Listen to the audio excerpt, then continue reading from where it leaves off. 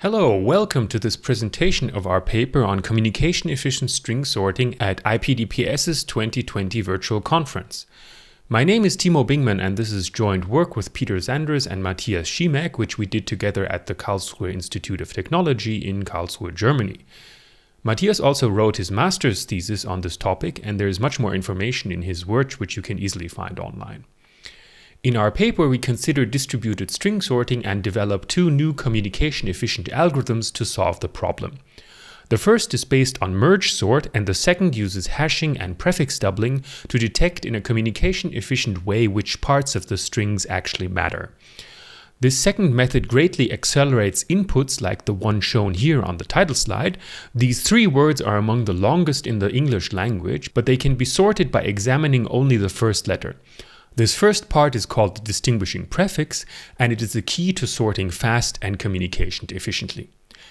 We also implemented the new algorithms, and towards the end of this talk I will present some interesting experiments on our local supercomputer which show that the new algorithms work as intended and also verify which input sets they are best suited for. Okay, this is just the abstract of the paper. Why consider string sorting? A string is simply a zero-terminated array of characters from an alphabet sigma, and we want to sort a set of strings lexicographically like in a dictionary. Strings are different from integers because they have components or letters which can be inspected individually. This means as input we have small n strings containing capital N characters in total. For any given string set, there is a minimum set of characters which have to be read to even be able to sort correctly. This is called the distinguishing prefix. It is colored in red here, and the total length thereof is labeled capital D. In some past research papers, we previously considered sequential and parallel shared memory string sorting algorithms, but were very surprised that the only published work on distributed string sorting was one paragraph in a paper by Fischer and Korpitz from 2019. And that is why we ventured to design, implement, and evaluate distributed string sorting algorithms with special consideration for their communication efficiency. So what are the tools in our toolbox for string sorting? There are of course quite a number of sequential sorting algorithms for strings, radix sort, multi-key quicksorts, and many variations of these. In my PhD dissertation you can find an exhaustive evaluation of the fastest sequential string sorting algorithms, and in the context of this paper we just used the best from that collection. However, for improving communication efficiency, we also needed the LCP array. The LCP array stores the lengths of the longest common prefix of two consecutive entries in the sorted string array. And because it is calculated anyway while sorting, we adapted the existing algorithms to also save this information in an array at basically zero extra cost. And when the LCP values of two or more sorted string sets are known, the merging of these sorted sets can be accelerated using the LCP values. And for this we previously developed the LCP loser tree or LCP aware multi-way merge algorithm, which you can find in the Algorithmica article. It can be used to efficiently merge two, three, or more sorted string arrays with LCP information and exploits this LCP information to skip over as many character comparisons as possible. For distributed string sorting, we need this to merge pre-sorted sequences from p different processors. Another algorithmic component we will use is LCP compression. If we have a sorted set of strings with LCP information, then we can compress them by skipping the common characters in the LCP. This is not really compression in the sense of squeezing everything down to a small number of bits, but it is a fast and useful technique to transmit sorted string arrays with LCP information in a sort of compressed form from one processor to another.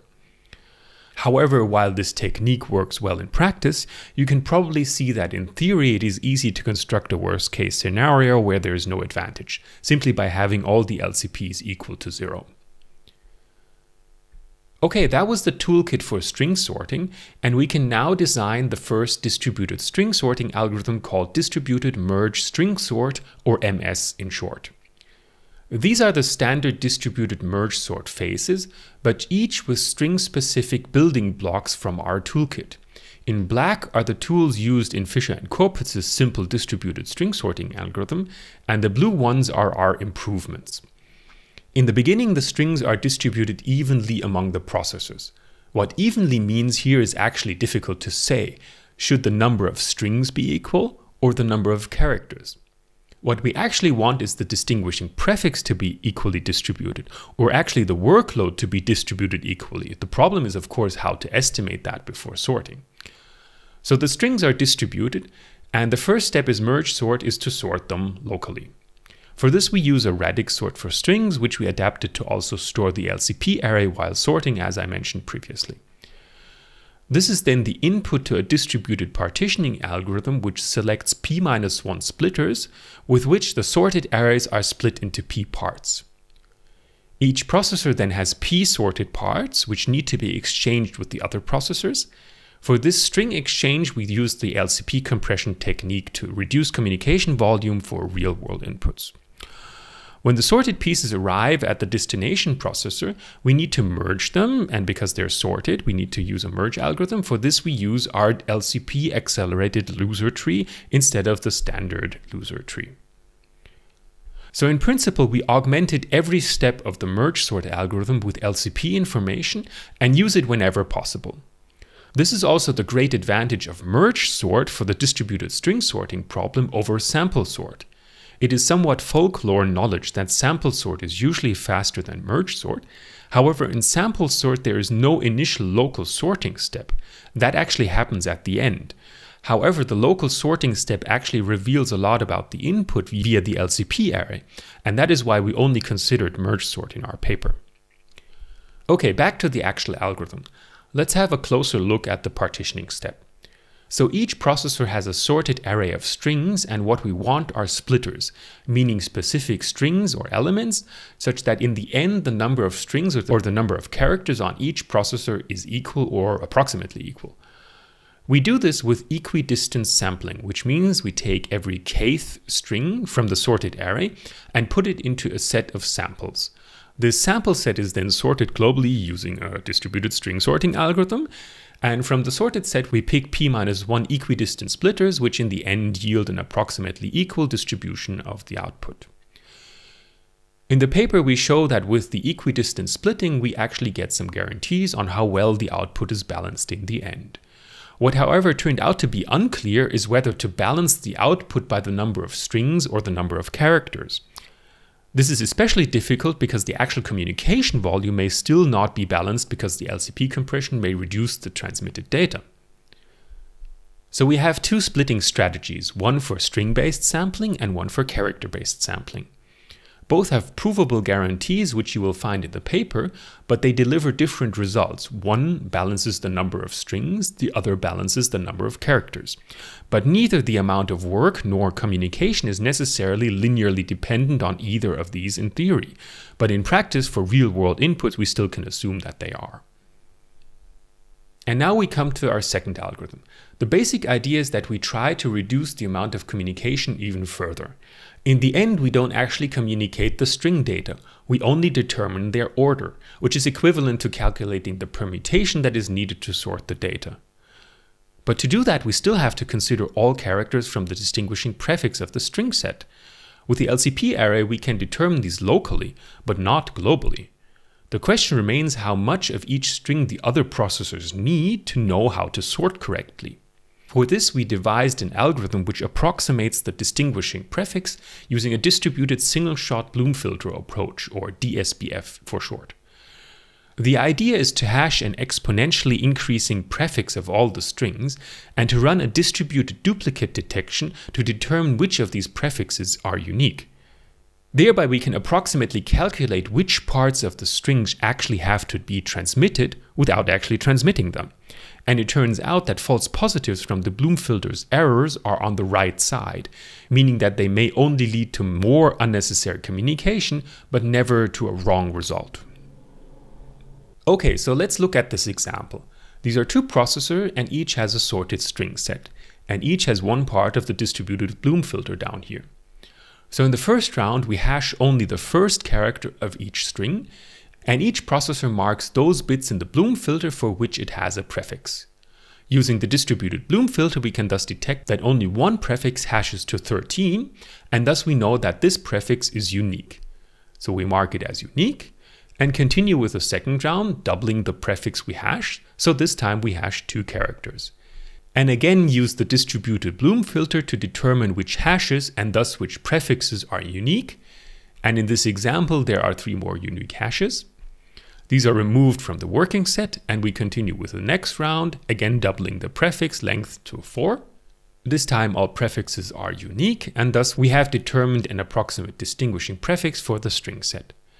The processors now only have to exchange this prefix and can thus determine the sorted order of the strings. The remaining characters need not be transferred, but can optionally of course be exchanged afterwards if the full strings are needed.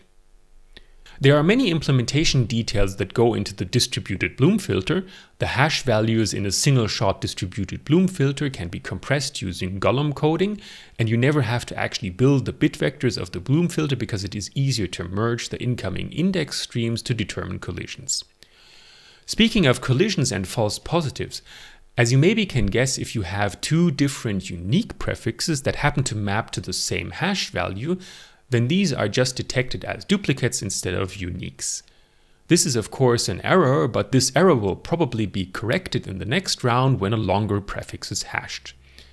So the collision just costs more communication and affects the resulting approximate distinguishing prefix, but the end result is still correct. Okay, those were our 2 new algorithms.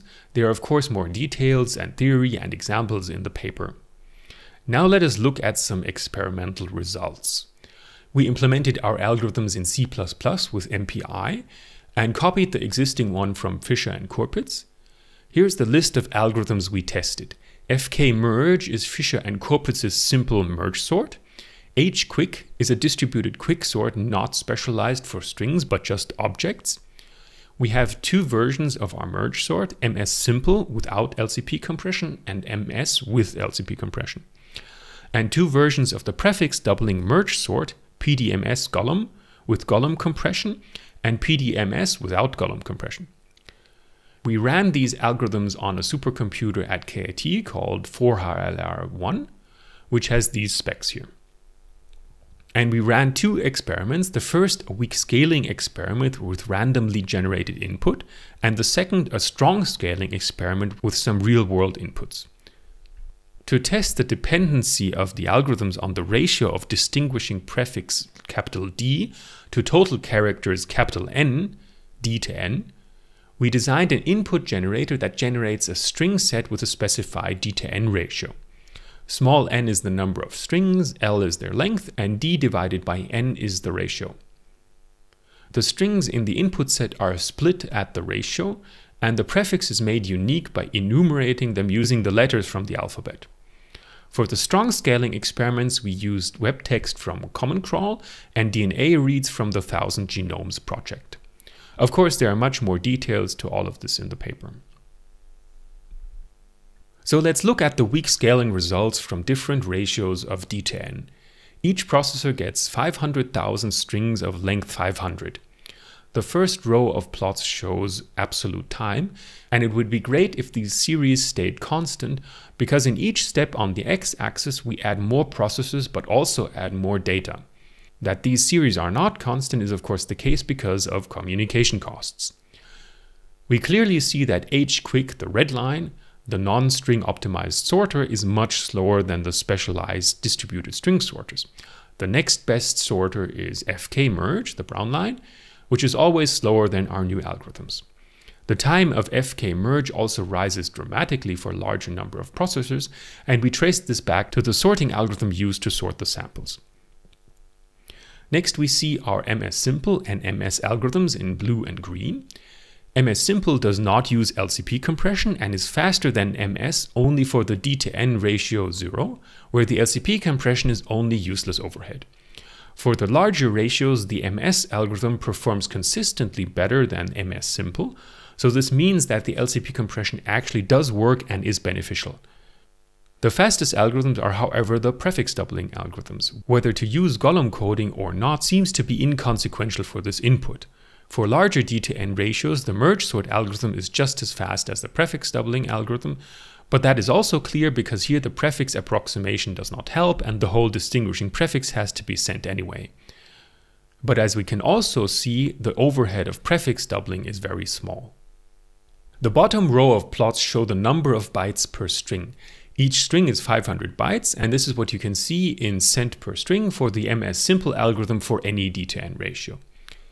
The MS algorithm with LCP compression can obviously send less bytes per string for larger D/N ratios, and that is why the green line drops stepwise. For small D/N, the prefix doublers have to communicate very, very little information compared to the MS algorithms. One can see a small rise in bytes for them in the first 3 ratios here. For D/N ratio 0.75, the prefix doublers encounter a bad case. They perform many rounds of doubling to find prefixes, but these turn out to be very large and they have to be sent anyway. And in the ratio 1, every string is different, and LCP compression again helps the prefix doublers. Those were the weak scaling experiments, and now let's look at the strong scaling results for our real-world inputs. The common crawl input is 82 gigabytes of English text, or well, actually text from random web pages. Again, our algorithms can improve a lot over fkmerge and hquick. It, however, appears that the 82 gigabyte input is quite small for 1280 cores, because the improvements start to level off. MS Simple is again the baseline we should look at for these comparisons. Apparently the average line length is 40 bytes. If we add LCP compression, we get MS, which is roughly a factor 3 faster and transmits only 25 bytes per string. That's pretty nice. The prefix doubling algorithms are on this input slightly faster than MS, but not by a lot, and also communicate approximately the same amount of data as MS. This time Golem coding did have a noticeable effect on the transmitted data size, but relative to the string data it appears to be a smaller component of the overall communication size. For DNA reads, again first consider MS Simple. This time the merge sorted approach is slightly faster than the prefix doubling approach. Also the speed of MS Simple and MS are very close, but MS again transfers a lot less data. While the prefix doubling algorithms take slightly longer on DNA than the MS variants, they do transmit roughly only 80 bytes or 50 bytes per string instead of the 100 bytes MS Simple needs, which is the average line length of the DNA reads. We can conclude that the DNA reads are highly random and thus have a long distinguishing prefix because the LCP compression only has a very small effect. This of course is a disadvantage for the prefix doubling algorithms because they perform many rounds of Bloom filter duplicate detection which turn out to be overhead in time, but in terms of communication they do improve on the simple merge sorts. And this brings us to the summary of this talk. We presented 2 new communication efficient distributed sorting algorithms for strings. The first is an LCP improved distributed string merge sort called MS. The second, a distributed prefix doubling string merge sort called PDMS, which uses Bloom filters to detect an approximate distinguishing prefix and communicate only that. The paper contains a lot more on the theory behind the algorithms and the experiments we did. We learned that there appear to be different strategies one wants to take depending on the D/N ratio, but choosing the right one a priori is difficult. Links to the source code and this recording of our talk can be found on the website shown on the slides. For future work, one can consider how to better balance work by looking at both strings and characters and attempting to estimate the work needed to sort or merge them. And then of course there's the question of whether one can show some lower bounds for this problem. Thank you for your attention. If you have any questions, you will have to ask me virtually by emailing me at bingman@kit.edu. And again, thank you for listening to this virtual conference talk.